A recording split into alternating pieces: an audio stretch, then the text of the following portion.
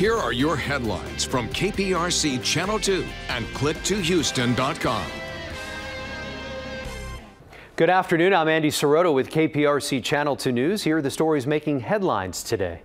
It's been nearly a month since Hurricane Harvey made landfall, and the recovery efforts are getting stronger. This afternoon, Housing and Urban Development Secretary Ben Carson is touring storm damage areas in Port Arthur with Governor Greg Abbott and other state leaders. Carson says he is looking to accelerate the recovery efforts after Harvey. To help clear the Harvey debris, Houston landfills will now be open around the clock. Right now, there are more than 300 trucks picking up debris across the Houston area. And the mayor says the expanded hours will allow them to do more daytime pickups in many neighborhoods. The city says if you have debris to report or pick up, you must dial 311. We have all of this information for you on our website, click2houston.com. And for our weather, hot and humid with temperatures getting close to 90 degrees.